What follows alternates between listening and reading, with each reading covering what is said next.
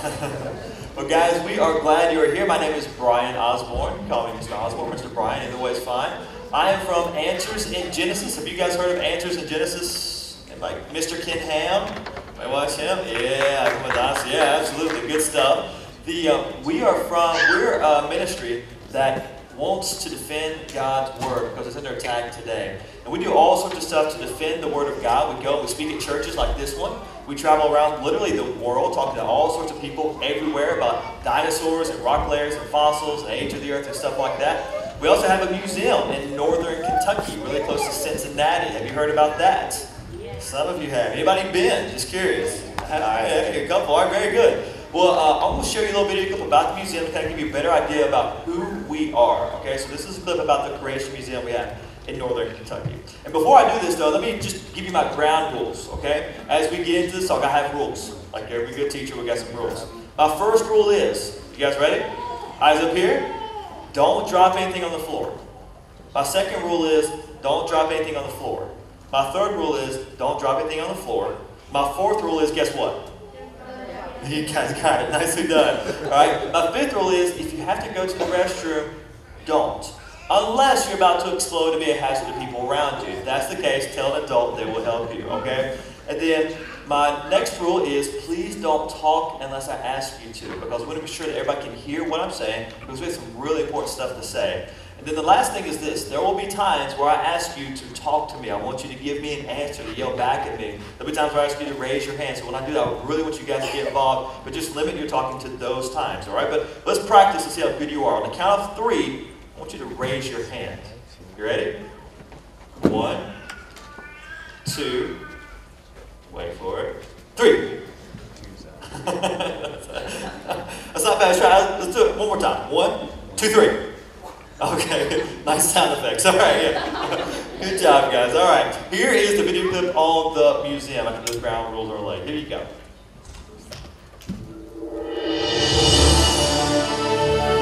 The acclaimed Creation Museum and outreach of Answers in Genesis is a one-of-a-kind museum filled with animatronic characters, interactive videos, a spectacular planetarium, a special effects theater, and many other world-class exhibits. Since its opening in 2007, the Creation Museum has welcomed over 1.5 million guests at its 49-acre location in the greater Cincinnati area. The state-of-the-art 70,000 square foot museum brings the pages of the Bible to life, helping answer the skeptical questions that cause people to doubt that the Bible is true. The dramatic finale of the museum is the Last Adam film, where guests experience the glory of God's redemptive plan and hear a clear and powerful presentation of the gospel message. Since the museum's opening, we have heard countless testimonies from adults and young people whose lives have been changed through a museum visit.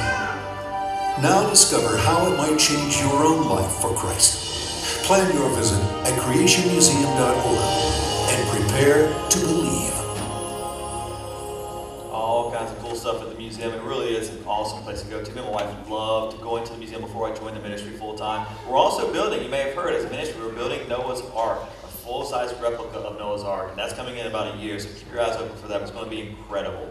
But at the museum, guys, at the ministry, we love dinosaurs. They're just awesome. And if you come into the museum, as you roll in the gate, through the front gate, you'll see a stegosaurus. It's part of the entrance to the museum. Once you walk inside, there's a big apatosaurus on the top right-hand corner there. That moves around. It's animatronic. Here's a velociraptor as you go through the museum. Here's one that's animatronic. It moves around. It'll bite at you, which is pretty scary, but it won't hurt. Not much. And then during Christmas time, you can walk through the gardens. We have dinosaurs lit up all over the place. Here's a lit up T-Rex about to eat my wife and my mother-in-law. It's kind of scary, but there he is, okay?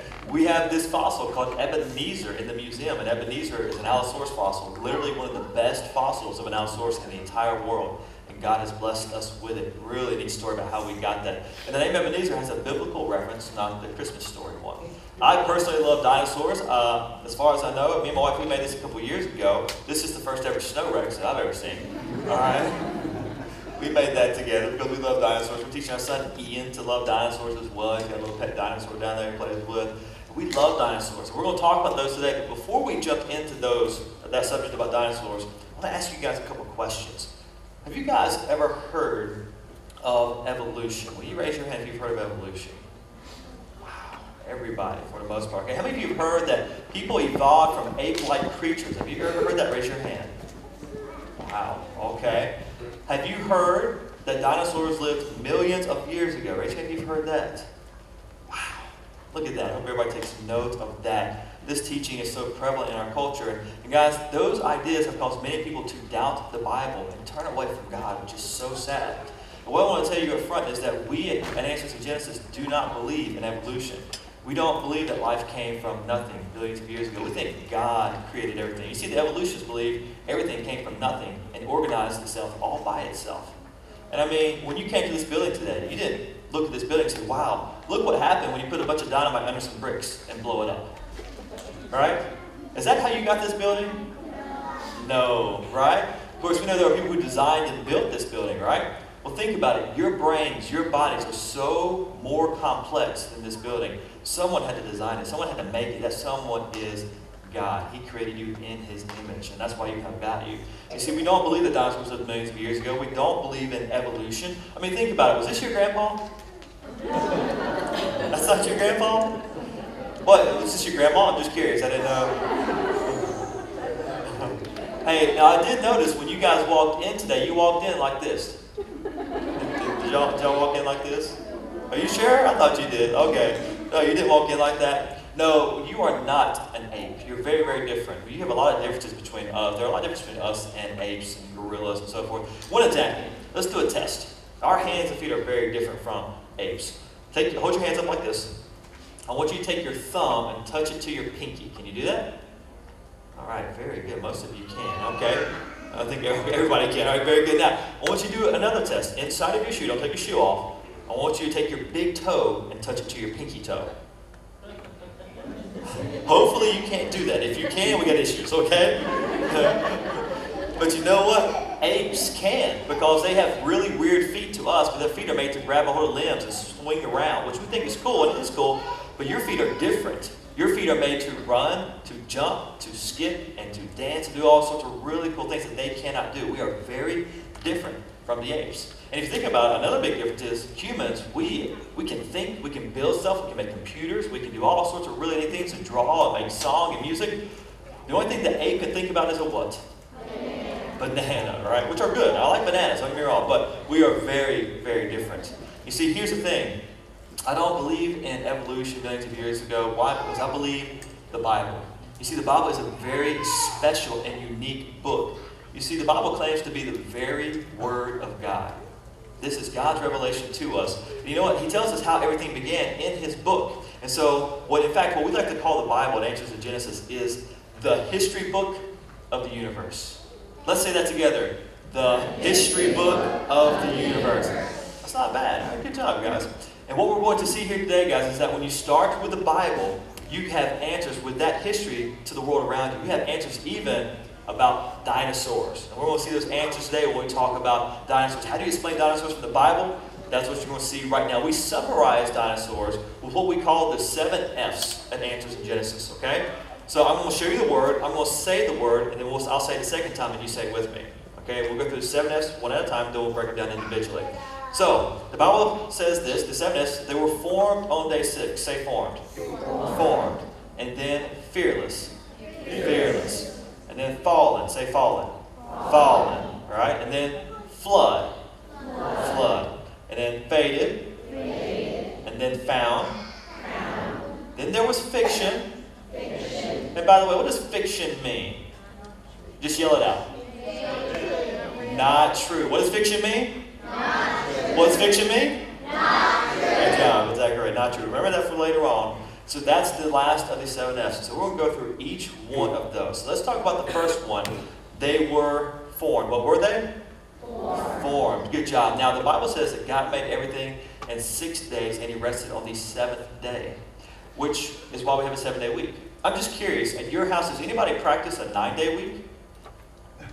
A couple hands. Daddy does. Anybody practice an 11-day week? Anybody? No, you should all practice a 7-day week. Why? Because God made everything 6 days and rested on the 7th. And that's the only place we get that from is the Bible. That's the only place we get the idea from. And the Bible tells us that God made animals from the earth, but then he made man in his own image. You see, we are very different from the animals. You are not just an animal. Is that a surprise to you? I hope not. Maybe your parents. I don't know. But you are not just an animal. Say that with me. You are not just an animal. No, you are made in God's image. As a matter of fact, God made us to rule over the earth and the animals, to take care of them. And when he made the animals, God brought the animals to Adam to name them. And so he's naming the animals. And as Adam was naming the animals, he noticed something. And God wanted him to notice this. And that's, Adam noticed there was a male and female T-Rex, and there was a male and female deer, and there was a male and female gorilla. But as he was looking around, there was no Mrs. Adam. There was nobody like him. I mean, he didn't look at a chimp and say, well, that's close enough, I'll date her. Right? No, there was nobody like him. And God did that for a reason. So God put Adam to sleep, took out his rib, and made a woman. And when Adam woke up, he said, wow. Which is southern from bone of my bone and flesh of my flesh. All right? But he's saying that's awesome. She was taken from me. She is like me. And this is, according to the Bible, the first marriage. And marriage is between a man and a woman because God made a man and a what? And a woman. And he made marriage. He tells us what it is. And as Adam did all this, he found his wife and he named them. And then I want you to look at these pictures, though, in the background. Something interesting. What is in the background of this picture? What's hanging down from the top? What is that? It's a dinosaur. What's in the picture here? Another dinosaur. What's in the background here? Dinosaurs. Now, wait a minute, Mr. Osborne. Are you telling me that dinosaurs lived with man? Well, does the Bible tell us when God made dinosaurs? Which day? Yeah, very good. How do you know? Well, if you look at this picture, there are 2 T-Rexes in that picture. That proves it, right? Why did we put 2 T-Rexes in that picture? Because here's the thing. Although the Bible doesn't tell us specifically when God made the T-Rex, God does tell us he made land animals on day 6. True? And is the T-Rex a land animal? Yes, he is. So that means he was made on day 6, right? It's not hard to figure out. Plus, we got proof positive that Adam lived with dinosaurs. Here's a picture that Eve took in the garden, just in case y'all were wondering. All right? If there were newspapers around, they might have said something like this. Wow, dinosaurs made on day 6. Isn't it awesome? And for the parents, that's back when newspapers told the truth. But anyway, that's a different thing.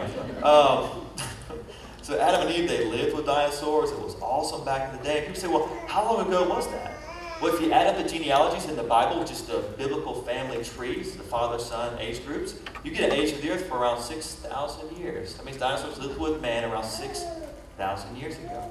You might say, but wait, Mr. Osborne, so many secular scientists say, but dinosaurs lived millions of years ago. Now, here's what I want you to do. Next time you read something like that or you hear something like that, I want to teach you a lesson. I want to teach you a question to ask when you hear that, okay? We're going to go to the book of Job. And in the book of Job, God is basically telling Job, Job, I'm God. Look how powerful I am. Trust me, I've got this. I'll take care of you. Put your faith in me. Even if you don't understand, Job, I've got you. I'm going to take care of you. And so he's showing Job his creative power. Then he asks Job a question. He says, Job, where were you when I laid the foundations of the earth? In other words, Job, were you there when I created everything? And was Job there? No. Was anybody there? No, because who's the only person who has lived for eternity?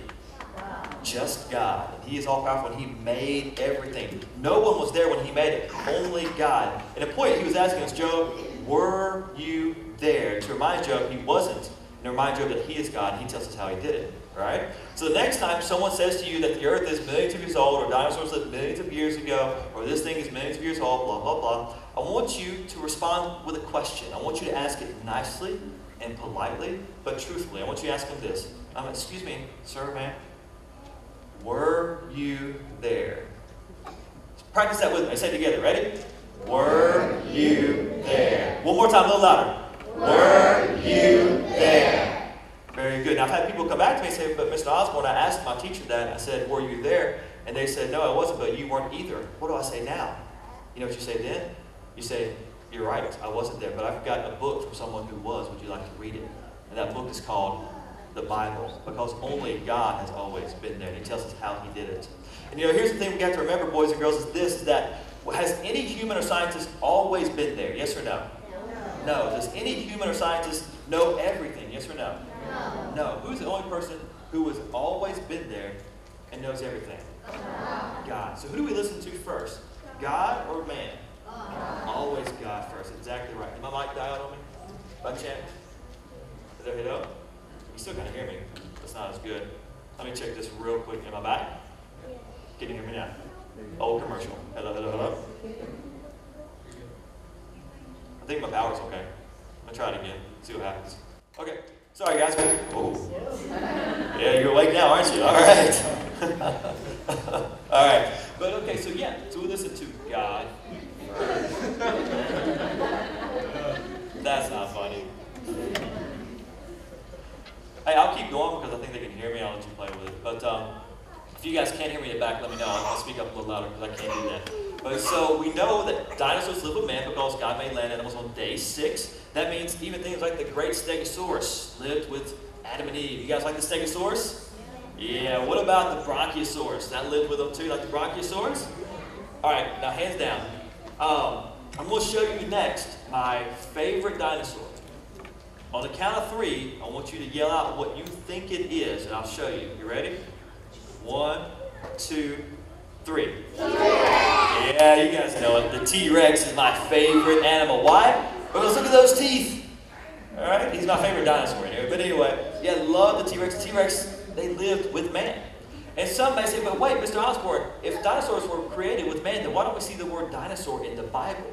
And it's true, we don't see the word dinosaur in the Bible. But you know why? Because it's a very new word. It's actually newer than the word computer.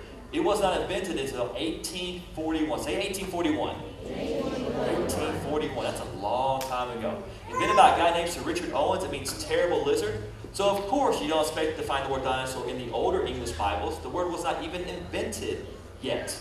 But there is another word in those older English Bibles that appears to be talking about dinosaurs in many cases. That word is something that might surprise you. It's dragons. It's translated from the Hebrew word tanim. It's repeated over 25 times throughout the Old Testament.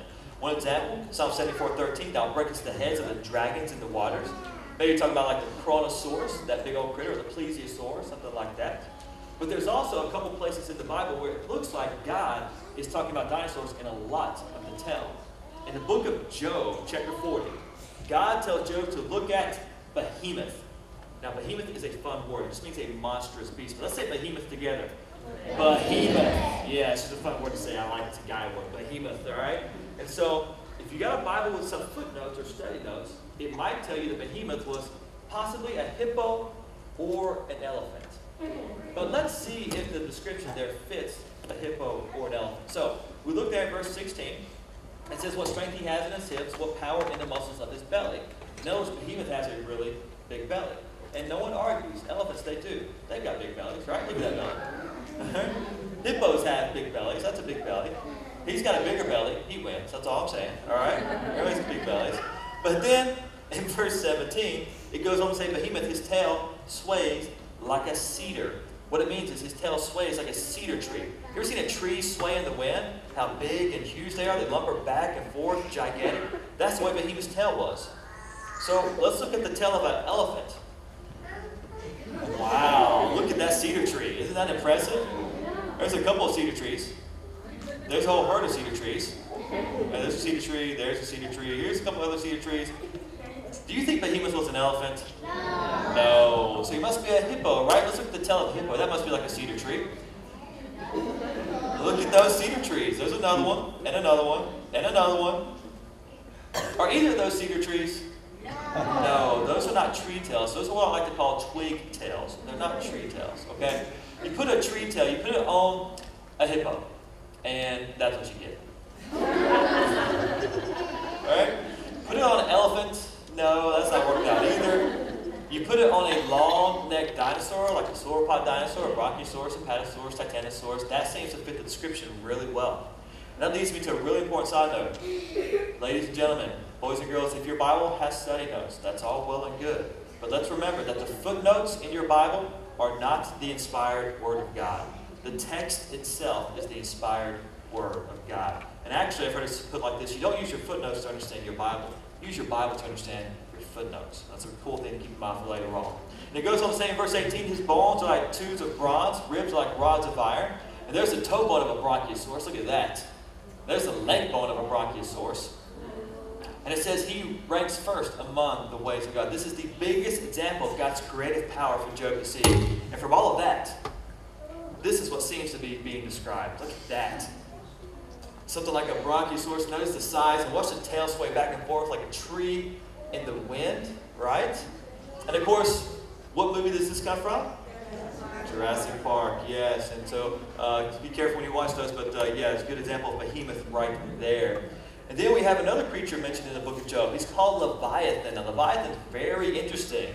Leviathan is described as being powerful and aggressive, and again, God tells Job to look at him, so he's a real critter.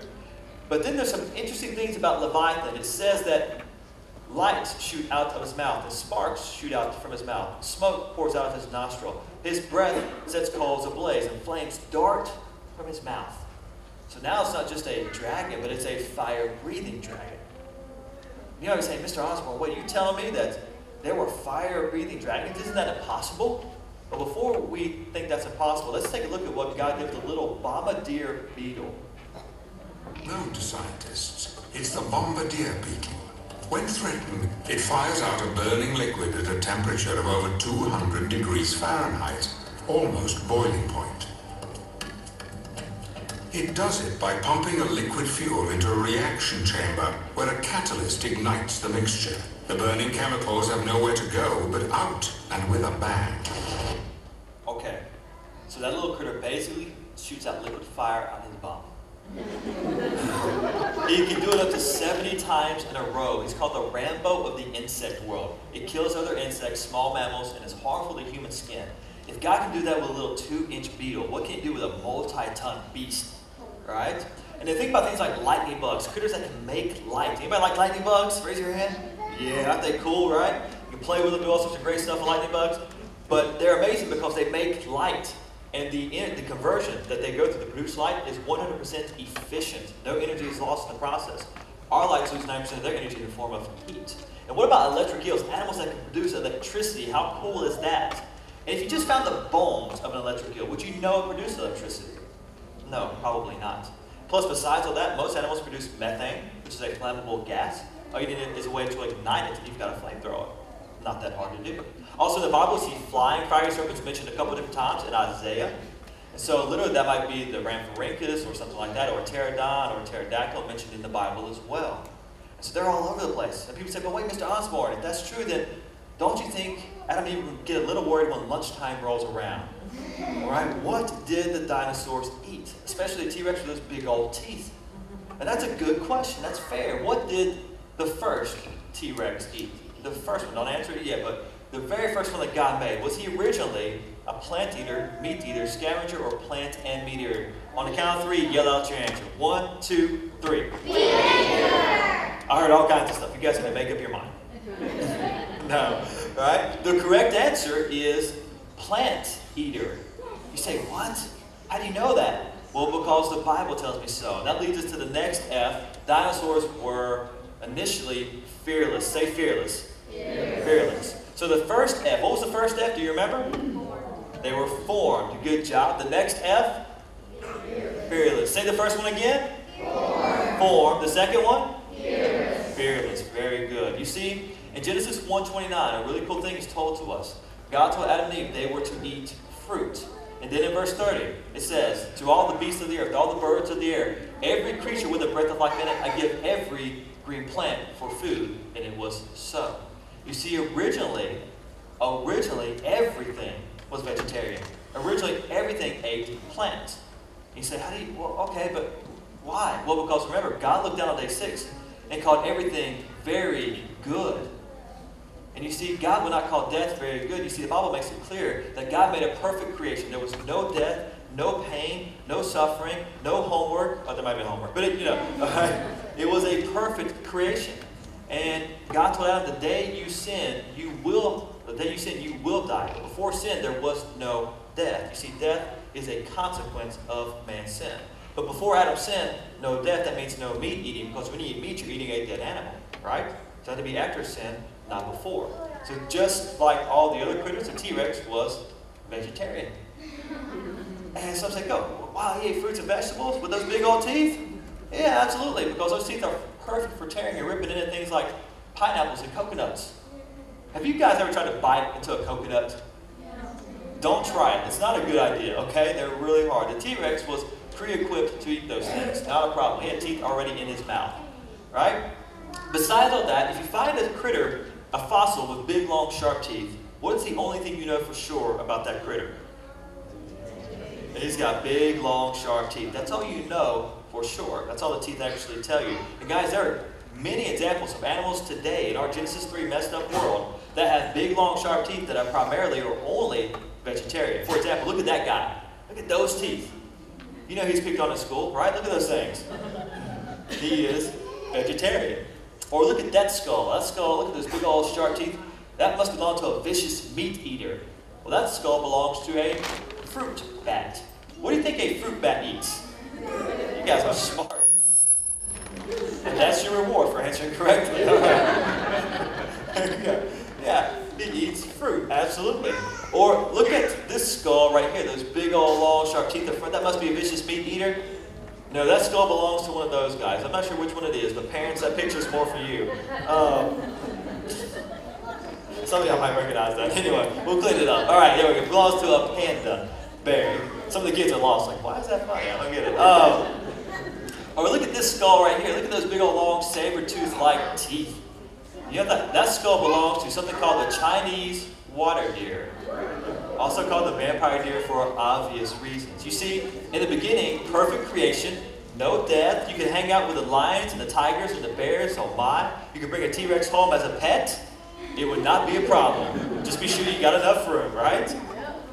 But that leads us to the next F, because things have changed. Things are fallen. Say fallen. Fallen. So what is the first F again? Form. Second, fearless. Third, fallen. Very good. You see, things were perfect, but they're not anymore. The question then becomes, what happened? And guys, I'm sure you've heard about this, or I hope you have, but I'm going to tell you about the saddest day in the universe. You see, God made Adam and Eve, and it was a perfect creation, but He gave them a choice. Why? Because He didn't want them to be puppets. He wanted them to have the ability to love Him, so they needed a choice. So He gave them the ability to choose right from wrong. And He told them, in the day you choose the wrong path, if you choose to sin and disobey Me, you will surely die, because death was a consequence. But He gave them a choice to make love possible. And of course, along comes the devil. And he tried to trick Eve. And the question he asked Eve was a very simple question. He asked her, did God really say? You see what he was trying to do? He said, did God really say? He's getting her to try to question God's word and reject the word of God. And she did, and she gave some. She gave some to her husband. He ate the fruit as well, and they rebelled against God. And that's called a 3-letter word. What is that word? Sin. And because of that sin, we were separated from God. And guys, because we are all descendants from Adam and Eve. By the way, just in case you didn't know, we'll talk about this next session with the teenagers, but there's only one race, the human race, because we all descend from Adam and Eve. But because we're all descendants of Adam and Eve, we're all sinners by nature and by choice. And that's why we all need a Savior. You know, the thing is, if we're sinners, we can't be around God because He's perfect and He's holy. So our sin has to be dealt with. But how can we do that? I'll tell you here in a second. But when they sinned, death came into the world. They realized something was wrong, and they tried to cover up their nakedness with fig leaves. But God noticed that wasn't good enough, so He killed an animal. The first death enters the world to provide garments of skin to cover their sin and their shame. That was the first blood sacrifice. And guys, that was a picture of Jesus Christ, who is called the Lamb of God, who would die for us and shed His blood to cover our sin and our shame. That if we put our faith in Him, we can be saved and our sin will be paid for. And we can live with God forever. Guys, that is the most important decision you will ever make in your entire life, making Jesus Christ your Lord and Savior. That's how you can be saved. You see, the Bible is very clear that it was a perfect world, but because of man's sin, death came into the world. And that's why we see stuff like this in the world today. Animals eating one another. That sin affected everything. It affected the rocks and the dirt and the animals. It affected the whole universe. Romans 8:22 says the whole of creation, it groans in pain. It wants to be fixed back to the way it was before Adam's sin. But it's because of that sin that we get sick. You ever been sick before? Is that fun? No, that's not fun at all. Tsunamis, tornadoes, the reason people die is because of sin. But kids, I'm going to tell you something. Parents, this is really for you in a big way. If you try to squeeze millions of years into the Bible, you get some big theological problems with the rest of Scripture. Because you see, in the rock record, which according to the evolutionists was laid down millions of years before man evolved in total contradiction to the Bible, we find evidence of animals eating each other. But wait, the Bible says originally everything was vegetarian. We find evidence of diseases like tumors and cancer and arthritis. But wait, the Bible says God looked down on day 6 and called everything very good. God would not call millions of years of death and suffering very good. If he did, he wouldn't be a very good God. We find thorns in the fossil record, supposedly hundreds of millions of years old, but the Bible says thorns came after the curse. And most important of all, parents and teachers, please hear me on this. If you have death before sin, then death is not the payment for sin. And if death is not the payment for sin, then Jesus' death would not cover our sin debt. And we're still lost in our sins. And that's why this is such a theological, foundational issue, not a side issue. But that's why we're so passionate about it. It's not until after Adam sinned that the diet of dinosaurs would change. They would eat other things, like so many other animals. They might have a barbecue afterwards and eat something like that. It's not until after the flood that God told Noah, just as I've given you plants to eat, now you can eat everything. Which, by the way, boys and girls, that's why you can eat a hot dog, because it is everything, okay? It's, in case you didn't know, it's made up of everything. But anyway, that's a different talk. It's not until after the flood that God told Noah, I'm going to put the fear and dread of you. So before the flood, animals weren't scared of man, but after the flood, animals are scared of man. Now, guys, if an animal is scared of you, what 2 things does it do? Yell them out. Just yell them out. Run. There you go. I heard them. Run or attack, right? So keep that in mind for later. Right? We'll talk about that then. But after Adam's sin, you know how bad sin is? Within 1 generation, Adam and Eve, they had Cain and Abel. And then what did Cain do? He killed his brother Abel. And then the whole world was filled with evil. And God said enough. He decided to judge the world with a flood. There was one good man that he found. What was that man's name? Noah. He told Noah to build an ark. And that leads us to the next F, which is flood. Say flood. Flood. So let's go through the F's again. Everybody, sit up straight. Take a deep breath. Hands by your side. You ready? What's the first F? Formed. Second F? Good. Third F? Very good. The next one? Flood. Now, some people think, okay, Mr. Osborne, well, maybe God let all the dinosaurs die during the flood because they were now a menace, right? But you know what? Is that what the Bible says? It starts with the Bible. Does Genesis 7:15 say this? All creatures with the breath of life, except dinosaurs, entered the ark. Does it say that? No, it doesn't say that. Parents, that is found in second opinions, not in the Bible, all right? Parents of all creatures with the breath of life came to Noah. That means dinosaurs were on the ark. Somebody said, well, Mr. Osborne, how do you get dinosaurs on the ark? As a matter of fact, how do you get all those animals onto the ark? We hear that question a lot, so let's answer both of those questions, all right? How do you get all those animals onto the ark? I hear this all the time. And when people ask me how you get all those animals onto the ark, I usually ask them 2 questions of my own. I say, okay, well, how big was the ark? Most of the time people say, I don't know. I ask them, how many animals did Noah actually take? Most of the time they say, I don't know. So let's figure that out. What are the answers? First of all, how big was the ark? Do you think the ark looked like A or B? B. B, yes, definitely more like B. Can I tell you guys a secret? Can I tell you a secret? Yeah. Okay. I hate something, but it's not a person. I hate these little bathtub arks. I hate them. And do you know why? Because when we show pictures of arks like that, that tells people like me and you and other kids that Noah's ark was just a fairy tale. I mean, could that ark survive a global flood? No, it couldn't survive a swimming pool, right? That's a terrible ark. And that convinces people that the Bible's not true. And I want people to know that the Bible is true. So I hate these bathtub arks. So I like to destroy the bathtub ark. Would you guys like to destroy the bathtub ark with me? Yeah. Good, because we're going to do it. We're going to run over this bathtub ark with the real ark. Okay? So I'm going to count it down from 3, 2, 1, and then I'll say, and when the ark hits the bathtub ark, we'll all yell, yay, because we're happy it's sinking. All right? That's what we're happy about. So here we go. You ready? 3, 2, 1. Yay! You're not nearly as excited as I am. Let's do that again. All right? You ready? 3, 2, 1. Yeah! Okay, that's good. I really want to do it again, but we need to move on. I really like doing that. Okay. No, the ark, the real ark, was huge, over 500 feet long, 85 feet wide, 50 feet tall, a floating warehouse. And we are building a replica of the ark right now, life-size, over in northern Kentucky. If you get a chance, I hope you guys can come and see it. It will be done by 2016, hopefully. But the ark was huge, equal to that of a modern-day cargo ship in its dimensions. Amazing. It had a capacity equal to 520 to 570 railroad stock cars.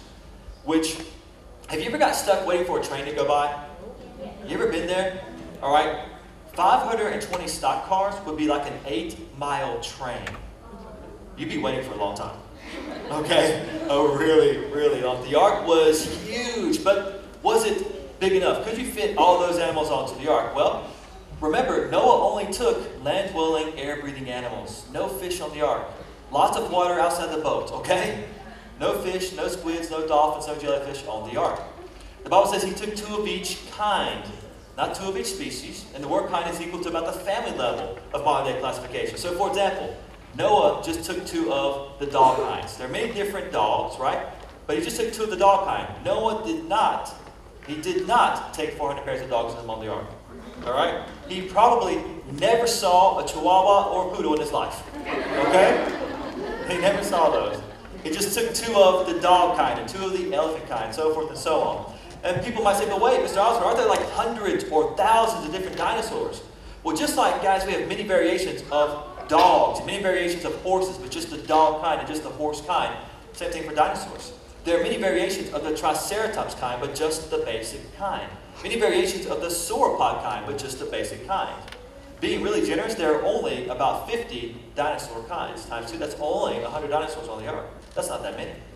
And some might say, but wait, there's not that many, but come on. They're too big, right? And how would Noah squeeze those critters in there? You know what? This leads to a really popular misconception. Do you realize that the average size of a dinosaur was about that of a small horse? Some were as small as chickens. Yeah. If they were still around, we could have some good old KFD. Just saying. Right? Yeah. And we know all dinosaurs started off small because they hatched from eggs. And as it turns out, the biggest an egg can get is about the size of a football. That's the biggest an egg can get due to numerous reasons. Now, that means all your dinosaurs, whether we're talking the big Stegosaurus or the T-Rex, they all start off about the size of a football, small and cute. I don't know about cute, but anyway, there you go, all right? And that really should not be that weird to us because crocodiles, even today, when they hatch from eggs, you can hold them in the palm of your hand. Give them a few years. If you're not careful, they could hold you in the bottom of their belly, okay? Which would not be good. Do not do what that man's doing, all right? That's crazy. And plus, God brought the animals to Noah, so I'm pretty sure he's got to figure out which ones to bring. But I'm pretty sure God's going to bring young adults to Noah for multiple reasons. You bring young adults because they're smaller. Just makes sense. Bring young adults of all the big animals, the elephants and the giraffes and even horses, and, all of the big animals, right? Just be sure you got a pink one and a blue one. That's important later. You bring youngins because they weigh less, they eat less, they sleep a lot more, they're a lot tougher, right?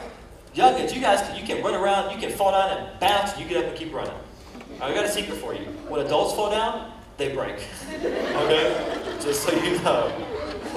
And plus, young adults will live longer once they get off the ark to reproduce more kids, and that's the whole reason you're taking them to begin with. Lots of reasons to take young adults. And by the way, the big ones would have fit, but no reason to take the biggest ones, take young adults. So how many were there in total? Well, we think the number's around 2,000 to 4,000 in total, 2 of each, 7 of some. But let's quadruple the worst case scenario. Let's say he had to take 16,000 animals onto the ark. Could you fit 16,000 animals onto the ark? You do the math, we won't go through the math, but it's not hard to figure out. Figure out the square footage. All of those animals, all you need to know is that all of those animals, 4 times the worst case scenario, would only take up less than half of the ark's capacity. Half was still empty, putting room left for Noah and his family, for food and supplies, and even maybe for other people. You see, now only Noah and his family were saved. Only 8 people survived the flood. But the point is this. The Bible says Noah was a preacher of righteousness. And don't you know, for years he was telling people, repent, turn away from your sins, stop doing the wrong things, and trust God, and get with me on the ark. Because there was room. No one listened, but there was room. There was a global judgment, but God provided a way of salvation. I got news for you. If you don't know, there's another global judgment coming one day. There's only one way to be saved. Jesus says, I am the door. If you enter by me, if you put your faith in me, you will be saved. And so we know for sure that dinosaurs were on the ark. There they are running towards it. They don't want to die in a flood. Who can blame them? There's the inside of the ark. More than likely, we're building this. They're really cool. We have some displays all through the museum about the ark. They're so pretty. That's one of the we have. And of course, the ark was a picture of salvation through Christ. I just mentioned that. But the Bible says this. Once they got on the ark, we talked about this last night. If you didn't get a chance to come, it says, on that day, all the fountains of the great deep burst forth. That refers to water underneath the crust of the earth. It means the crust cracked open and moved dramatically, causing earthquakes, tsunamis, volcanic activity on a scale we can't fathom. It'd be enough to destroy the world. And to give you a better idea of what that was like, I want to show you a video that we showed in the museum. It's called the flood initiation. This is probably more like how the flood really was during the time of Noah. Watch this video. It's pretty awesome.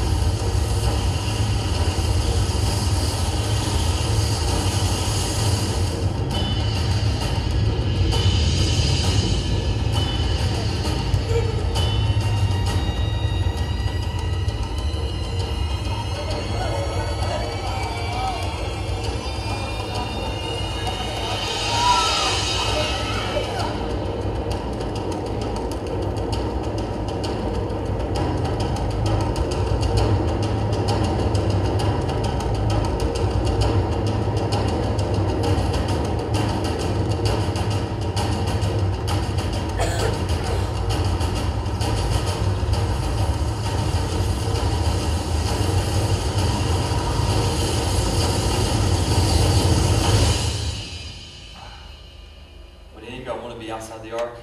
No, right, that would be scary. But during that event, it was a tragic event because many people died because they refused to trust God. They were buried during that flood, and that's why we get the majority of our fossil record from that event. I know, and that picture is kind of funny if you look at it, because the feet are upside down, they're hanging out, but you know what? What kind of feet do you notice in that picture? You see dinosaur feet and what? We see human feet.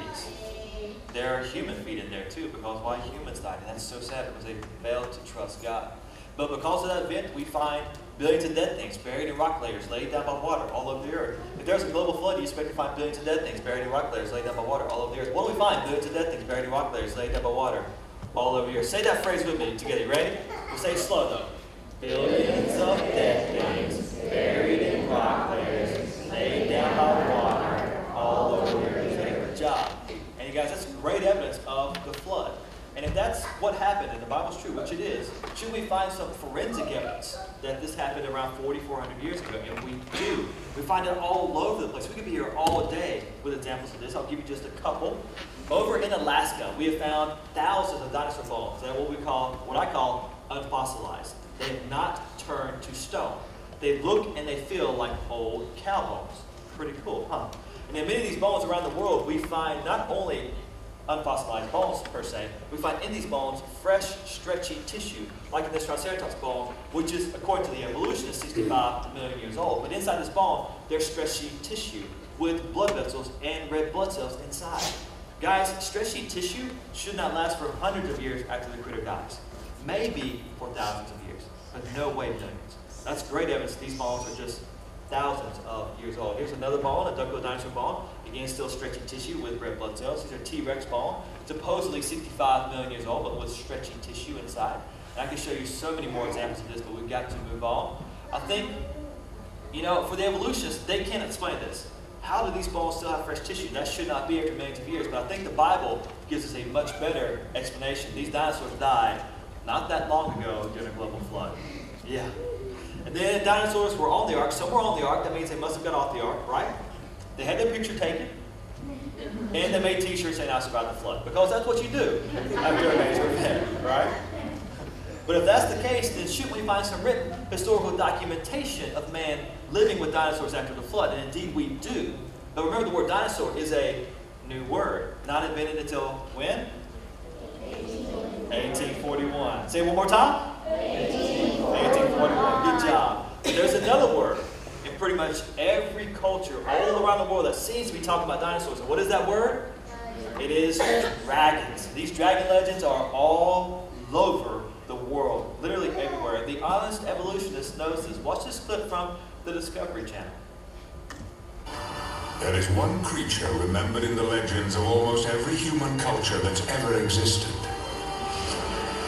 A creature depicted with remarkable similarity by the Chinese, the Aztecs, even the Inuit, who live in a frozen land where no reptiles are found. Even they have stories of this animal. The dragon.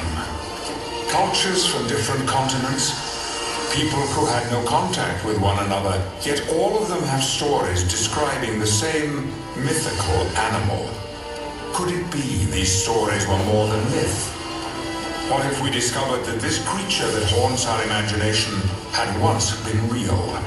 This is such a cool thing to talk about. We'll give you a few examples before we start to wrap up here. St. George is said to have killed a dragon around 275 AD. The description of the dragon that he killed, it sounds like a dinosaur known as Baryonyx. And it just so happens, in that same area, we find bones of Baryonyx, which is really neat. There's a city in France that was renamed in honor of the dragon that was killed there. It was described as being bigger than an ox, with long, sharp-pointed horns on its head, maybe a triceratops. There's a guy named Marco Polo, not the game in the pool, but there's a guy named Marco Polo. He lived in China around 1271 AD. He reported that the emperor in China used dragons to pull his chariots in his parades. And how cool is that, right? That'd be awesome. Or they're historians, well-known people in the past, people like Aristotle, you may not be familiar with the name Herodotus, but well-known historians who reported seeing flying dragons. Herodotus said he went to go see these flying dragons as they were flying for Egypt, and he saw them, and he said they were like water snakes. In other words, they were like reptiles. And their wings, they weren't feathered, they were membranous, like the wings of a bat, which is really cool.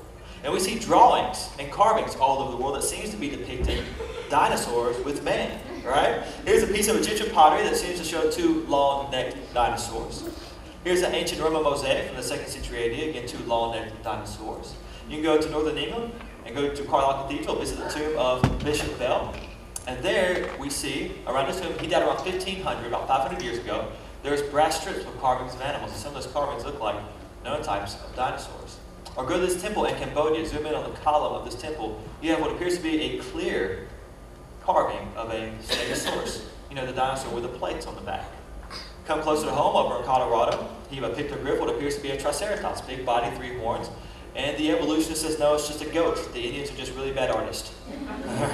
But if you look above, they know what a goat looks like, all right? They're not confused. They've got that. But close to there, and I hope you notice these are all around the world, close to there we find another drawing of what is clearly a long-necked dinosaur. See the long tail and the 4 legs, long neck and the head. Long-necked dinosaur.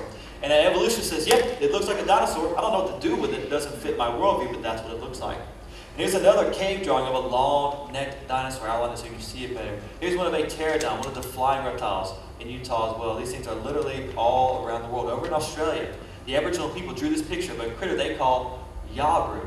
And this picture is kind of sad and funny at the same time, I guess, in a demented way. But inside of Yabru is one of their friends. Can you see the friend? And they're trying to get their friend back or get revenge. But they said Yabru was a real creature who was a threat to them. And they drew this picture of Yabru. And guys, these legends are all around the world. In many cases, they sound just like dinosaurs. But we don't really hear about this today, do we? I mean, when you guys drove in today, when you came in today with your parents, did you see a sign like this? Were you worried about a dinosaur jumping out in front of you? No. Why? Because that leads us to the next F, faded. Everybody say faded? Faded. So here we go. Let's go through the S. What's the first one? Form. Second? Fearless. Third? Fourth? Flood. And the next one? Mr. Osborne, what happened to the dinosaurs? I'm going to tell you. You ready? This is really deep and complicated. They died. So many creatures go extinct in this fallen, messed up world that we live in. But we'll talk about why here in a second. But according to the evolutionists, they got lots of theories as to why they think the dinosaurs died, right? Some think they did not actually die. Some think they turned into birds. That's right. They think dinosaurs evolved into birds. And that makes perfect sense, right? Now guys, to turn a dinosaur into a bird requires a complicated process that's impossible to do. You have to add new genetic information over time. Nothing does that. This is absolutely impossible. But if it were possible, I would get worried during Thanksgiving because what's your turkey going to look like? I don't know, right? That'd be scary, right?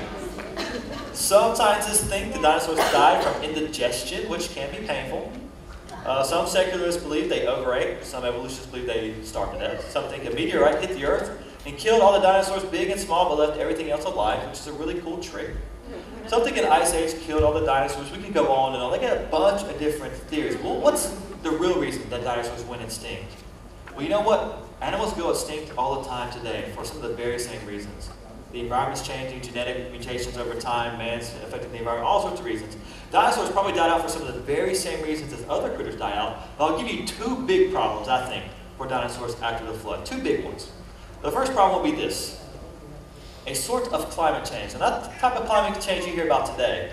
Now we're talking about God-induced climate change. If you go to Genesis 6:13, before the flood, God told Noah his goal with the flood was to destroy both them, that would be the people, and the earth. Part of the purpose of the flood was to destroy this world. Do you realize that we live on a junkyard compared to what it used to be before the flood? And I don't know if you know this, but before the flood, people lived to be over 900 years of age. Then after the flood, just 400, then just 200, then just 100 years, and then under 100 for the most part.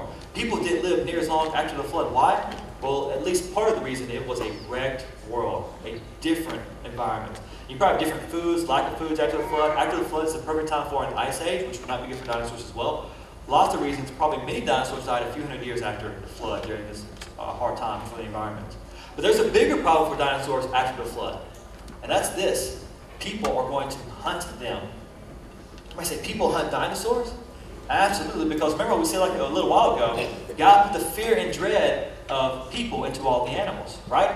So let's say after the Tower of Babel, when God split the people into different people groups with different languages all over the world, but they all go back to one man and one woman, Adam and Eve, just one race, but they spread out and they're isolated by languages and so forth and so on. But as you move to a new area, let's say your people, you run into a new area and you run into a wild herd of poodles. Are they dangerous? No, right? They're fluffy. They're not dangerous, all right? Kind of annoying, but there they are. Okay, so they're poodles. They're there. If you move to a new area, though, and in this area, there are some T-Rexes roaming around. Is that dangerous? Yes. Yes. So, hey, kids, what are your parents going to do? Either move or run or kill them. You know what? Because, guys, I don't know about your parents. I make a safe bet, though. I have a son. And I love him dearly. I'm not letting anything eat my wife or my son. I love them too much. So if we move to a new area and there's a threat, me and the other guys, we're going to get together and we're going to kill the threat. That's what people do all over the world. That's why tigers are going extinct over in Asia. All over the world, we kill the threat. Why? Because we love our families. We love you guys. And so humans are going to do the same thing with dinosaurs. You're going to kill dinosaurs because they're a menace, right?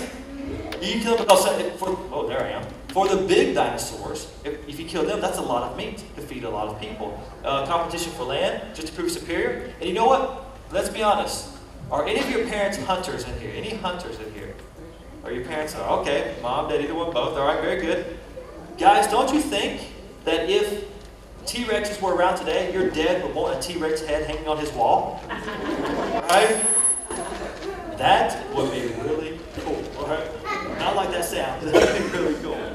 You see, guys, here's the thing. Bottom line, dinosaurs are also, no doubt, but they are not a mystery. They are not. When you start with God's Word, we understand dinosaurs. So that leads us to this next F. They were found. Everybody say found? Found. Found. So here we go. Sit up straight. All the F's, well, the first 6, not all 7. What's the first F? 4. Next one. Good. Third? Next? Next, faded. And then they were found. They were found. You see, dinosaurs, some say they were discovered first in the 1800s, but that's when they were rediscovered. Who found the first dinosaur? Adam. Adam found the first dinosaur. But and the evolutionists will say, but wait, dinosaurs lived millions of years before man. And when they say that, dinosaurs lived millions of years ago, what question do you ask? Or you say it again? You can do better than that one more time louder. Were you there? Nice, there you go. Good job. Were you there? And you see, a lot of people don't want to believe this because they don't want to believe the Bible's history. Because if the Bible's true, that means they have to acknowledge God as their Lord and Savior. And they don't want to do that because we're rebellious by our very nature. And because of that, you just turn it off. It'll be fine. People invent a lot of fiction. A lot of fiction. Not friction, but fiction. Remember what does fiction mean? Not true. What's fiction mean? Not true. We see a lot of this today. So here are all 7 F's. You ready? Here we go. What's the first one? Form. Next. Fearless. Next. Fallen. Blood. After that? Family. After that? And last but not least? Fiction. Not bad. There'll be a test here in a minute, so I hope you guys got that. Lots of fiction. You know, if you take a book like this, it says, I can read about dinosaurs. What do you think are the first words in the book? You guys have this book. All right. Millions of years ago. Here's another book. Millions of years ago. Even the beloved Dr. Seuss. Millions of years ago. That's a lot of fiction. That's everywhere. But that teaches people God's word is the truth. That is a lie. Even at great museums, or at least supposedly good, ones like this one at the Indianapolis Children's Museum, supposedly one of the best in the world, they teach that dinosaurs lived millions of years ago. It's all over the place. This dinosaur lived millions of years ago. Millions of years ago. Dinosaurs lived millions of years ago. This was millions of years old. Millions of years. Millions of years. Indoctrinated to believe the Bible's not true. Millions of years. Millions of years. This is millions of years old. That's millions of years old. This is millions of years old. That's millions of years old. Millions of years. Millions of years. Millions of years. Millions of years. Millions of years. Millions of years. Millions of years. Millions of years. Millions of years. Do you know that was all in just one room? I hope you are glad there's a museum that teaches the real history of the universe called the Creation Museum. There's a couple others too. You know what, guys? Here's the thing. I like to think of dinosaurs as missionary lizards. What are they? Missionary lizards. You say that's silly, but why? Well, here's the thing. Because when we properly understand dinosaurs, they show us God's word is true. It's true about everything it talks about. History and salvation. You can trust it for everything. Also, we would agree, when we find dinosaur bones today, would you guys agree with me that bone is dead? Is it dead? Yes, it's dead. And from a biblical perspective, why is death in the world? 3-letter word. Sin. You know, the Bible says very clearly that the wages of sin is death. And that all have fallen short of God's glory. In other words, everyone has sinned. And you know what? If you don't know this, I'll tell you a secret. God wants you to be perfect. He doesn't want you to ever lie, ever sin. In order to get to heaven, you have to be perfect. No lying, no stealing, perfect. And also, your thoughts. You can never have a bad thought. And all your motives must be perfect. You might say, but wait, Mr. Osborne, I can't do that. Nobody can. You know what? You're right. Nobody can. That's really bad news. But that's why the good news is so good. That if you will trust Jesus, that God demonstrates his own love toward us, that while we were still sinners, Christ died for me and for you. That if you confess with your mouth the Lord Jesus, make Jesus your Lord, your God, and your King, and believe in your heart God has raised him from the dead, you will be saved. And that's what this is all about. We use dinosaurs to share the gospel. Because boys and girls, I'm going to tell you a secret. You ready? I'm going to give you the meaning of life. That's deep, isn't it? You are here on this planet for 2 reasons. You ready? Everybody look at me. You're here for 2 reasons. To know God and to make him known. That's why you exist. To know him, to have a relationship with him, and to make him known. That's why he made you and he loves you. That is why you are here. So let's go through the F's one more time. This is the last preparation before we have the final test. Okay? So, deep breath. And I just want you to say one and then say the other. I won't do any coaching. Just 1, 2, 3, just down the line. You ready? So what's the first one? Fallen.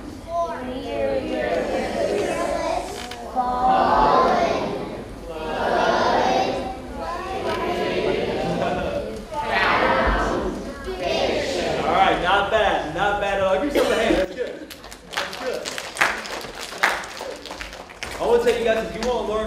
want to learn more about dinosaurs, if you want to share this with friends who are not here, we've got some stuff in the back that you can look at and give for people. It's really good. We got a book about dinosaurs. And this book goes through these 7 F's like we did today, but in more detail. It talks about more cool stuff. We got a book about dragon legends back there as well, talking about how these dragon legends sound like dinosaurs all over the world. We've got a book about D's for dinosaur for your younger brothers and sisters to go through and learn about dinosaurs.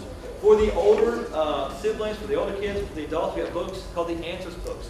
Each one of these books answers 25 to 35 of the most asked questions in our culture today. It's an incredible resource to answer the skeptical questions of this age, defend our faith, equip your kids to defend their faith so they won't fall away like 2/3 are and stand boldly, share the gospel with boldness.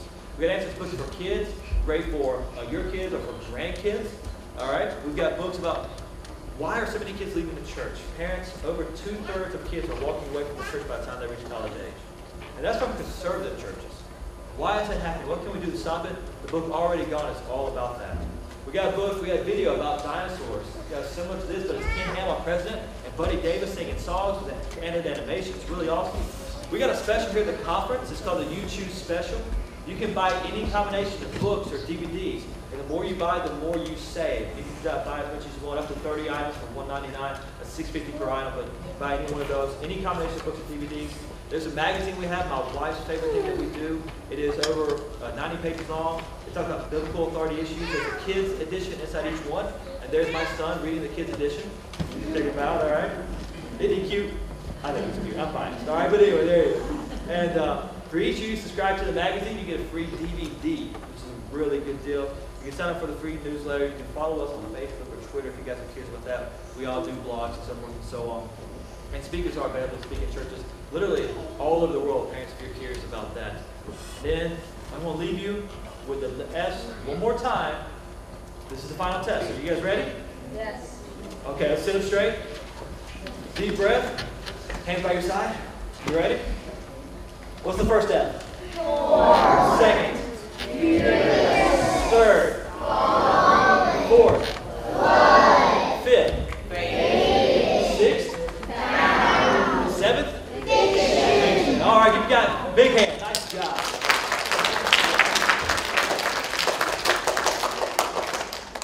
Guys, one last thing. I hope you guys realize this. The Bible is the history book of the universe. You can trust it when it talks about history. You can trust it when it talks about salvation. If you guys got any questions, I'd love to talk with you. I'll be back in the back. I'd love to help you guys out. We've got about 15 minutes before, or 10 minutes before we start the next session, but I'm so glad you're here. Hopefully you come back for tonight, or bring friends. We'll do Dinosaurs again for the adults tonight, and then talk about how do we use it to share the gospel in our culture today. 2 real good talks tonight if you can make it for that. Glad you're here. I'll see you guys later. I'm heading towards the back. Thanks for being here. See you guys.